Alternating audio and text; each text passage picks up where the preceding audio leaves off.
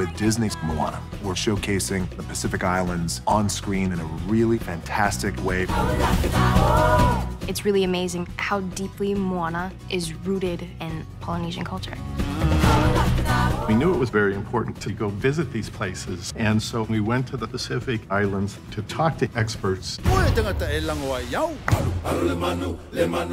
It's really amazing that Disney recognizes the value of working with communities, people in various islands, to help craft a story.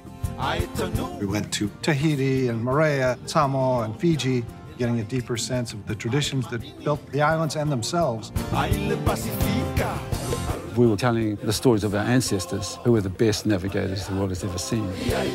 The Polynesians were such a seafaring nation. If you retrace our ancestral highways on the Pacific Ocean, you could see the vast area that the Polynesians could travel.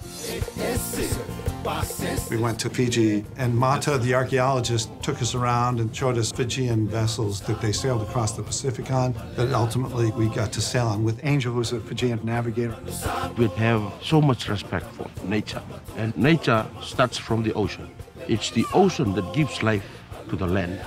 Never forget that the ocean is always there.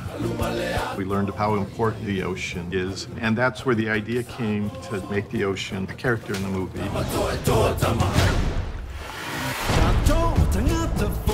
These filmmakers fell in love with the relationship with the sea and this incredible heritage of wayfinding.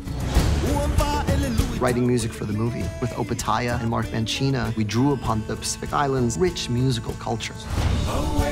The diversity of music in this part of the world formed what I think makes a great score. The team have done such a terrific job collaborating with people from all over the Pacific to come up with this fantastical tale. It's spectacular. I love the fact that our history is being celebrated, our traditions are being showcased. We know who we are, As a Hawaiian, I am so proud to be working on this film. This is the opportunity to show my culture to the world. I really think they made something special. We know the way.